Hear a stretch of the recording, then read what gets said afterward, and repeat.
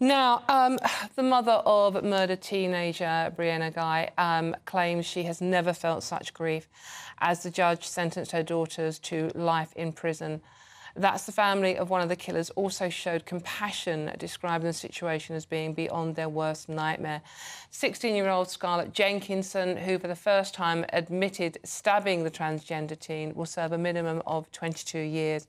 Her accomplice, Eddie Radcliffe, was given a minimum of 20 years. Now, joining me now to talk about this horrific story is former Special Advisor to Michael Gove, Charlie Rowley, and broadcaster and journalist Clare Muldoon. Clare, I'm going to come to you first because you're a mum. Yes. You've got four youngsters. What do you make of what we've seen with the sentencing and the fact that these two youngsters, who were 15 when they committed this crime, have been named now? Well, I think it's right and just, and I think the reports behind the atrocity of what happened to Brianna Ghey unfold. There's been a lot of important information that's been released by the police. In fact, on my way to work here, I was listening to a podcast, and the documentation of the WhatsApp messages and indeed the other messages between the two killers was staggering. Now, I know there's the argument of nature versus nurture, but in my view, Dawn, this is actually pure evil, unadulterated evil. And we don't like to speak about the word evil because apparently we can't be evil or we can be this or that. Everyone can be what they want to be. But this is downright callous heartlessness. And in fact, it mirrors, actually, in some way, what happened to poor Jamie Bulger. And I think to disclose the names, I feel very, very bad, obviously, for Brianna Ghey's elder sister, her mum, her stepdad, her dad, and the whole of the school community. But the other impact here is also on that of the families of the killers, because they have to live with that. As a mother, I don't know how you could countenance that, knowing what your child has done. It's incredible. It's tough for all the families involved. And they're victims too, Dawn. They are. They really are. So, with that in mind, the fact that the victims, the killers' families, their names are out there now, we've seen pictures of them. Charlie, I mean, should they have been named, do you think? Yes, they should. They are, as Claire said, cold-blooded murderers. And for whatever the reason and for whatever the circumstances in the background, I'm sure a lot of that will be coming out in the press. But these are people who premeditated, planned an attack to lure a teenage girl, one of their classmates, a transgender girl, into the woods to brutally stab multiple times, to take a life from someone. Is abhorrent, it's sadistic, it's brutal, it's everything the judge described it to be. And for that reason, absolutely, it is going to be difficult on families on both sides, but it is in the public interest to know exactly who these two were, why they did what they did, and what they did, the detail of, however evil, as Claire said, and however difficult it is to hear, it is absolutely in the public interest to know. Do you think, though, Claire, that there is a danger now that we'll remember their names rather than Brianna's? No, I don't. I really don't. I think, as what's happened to Thompson and Venables, they actually, I think they've been put into witness protection, one of them there's something going on, and I think the same thing will happen because they will be incarcerated, I think Justice Yip said, for 30 years, was it, the sentence? Yes.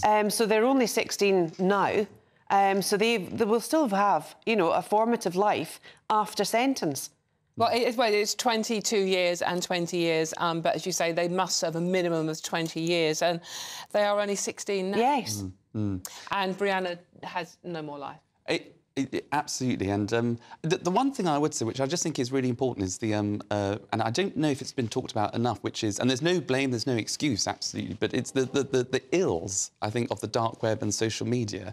And the reason I bring that out is because Brianna Ghey was a very well-known social media TikToker. She had 30,000 followers on TikTok. She had thousands of followers because of her journey, because of her story, but the reality was she was incredibly lonely, she had difficulties, she didn't make friends friends easily, and that makes this murder even more sadistic because she was lured on false pretenses that she had friends and was going to be killed. But also, the perpetrators turned to the dark web to work out, to plot, to plan, to produce such a crime that they did. It is the ill and the horror of a modern-day society, and that's very different to the Jamie Bolger, because obviously you didn't have the internet. Yes, but that's I was going to make that same point. The dark web didn't kill Brianna Ghey. Those two evil children killed her. And honest to goodness, I think the way this has been reported now is really good, because there's a lot of facts out for the public to learn from.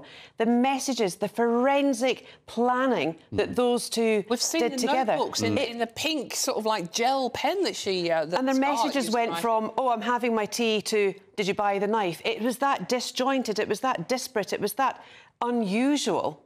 Well, they made it sound normal, didn't they? They normalised it completely. And exactly, and after the murder, I think it was Eddie Ratcliffe just got on the bus and went home and... In the blood-stained clothes of Brianna Ghey. As if nothing had happened. So you're absolutely right. These are two individuals who, regardless of the background or whether the web was used or not, they are cold-blooded murderers. It is absolutely right that they've been named. I think, you know, the judge has handed the most appropriate sentence. So, obviously, with the other case, everyone's very aware of the murder of Thompson and Venables. Yes, Jamie Bolger. Jamie Bolger, sorry. Now, they didn't have social media. They weren't involved by that quite clearly. But we also know they came from incredibly troubled backgrounds. No excuse. I'm not saying that's an excuse. Well, these two didn't. Exactly that, Claire. Now, we know that with Jenkinson and Ratcliffe, they didn't. They had what is perceived as a good family. Yes. So... how can this happen? What went wrong? See, I think that's where the web came into this. Where I said the dark web didn't kill Brianna Ghey, these two did. I think the web definitely enabled and got them thinking, but even their journey to when they met together, I mean, there was 6 other children that they'd planned to kill. Yes. So this is not, you know, an isolated incident, unfortunately. And fortunately, they were caught. Yeah. So the other 6 or 5 could not have been murdered. So when did this start? I don't know, but it goes back to my previous initial point of they're intrinsically evil. What is evil, Charlie? I mean, can a baby be evil? Is it born evil? Look, I think, you know, we've all probably got genes that, you know, if tapped into, if there's a trigger or if something, you know, goes wrong, then it could be exposed. But I don't think...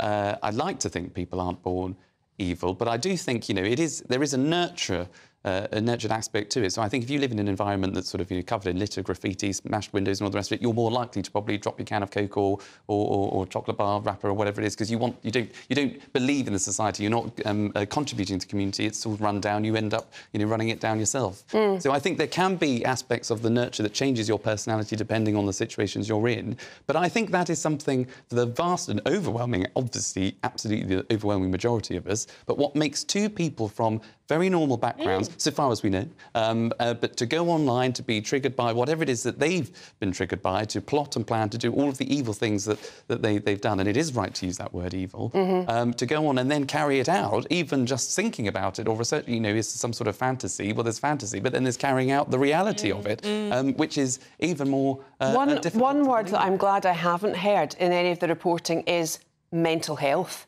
And that, I mean, I would have hated those two to have been given any leniency in any form of forgiveness or, you know, minimisation, actually, of what they had done by using the mental health card. Well, it's interesting. The judge did say that Scarlett Jenkinson, the girl, had been diagnosed with a severe form of conduct dissocial disorder, but it wasn't responsible for her behaviour. Exactly. We have to, unfortunately, we have to move on, but fortunately, because it's such a hard story to talk about. It is. So thank you very much for joining me. It's Clare Muldoon and Charlie Rowley there talking about one of the 2 big horrible stories today. Thank you.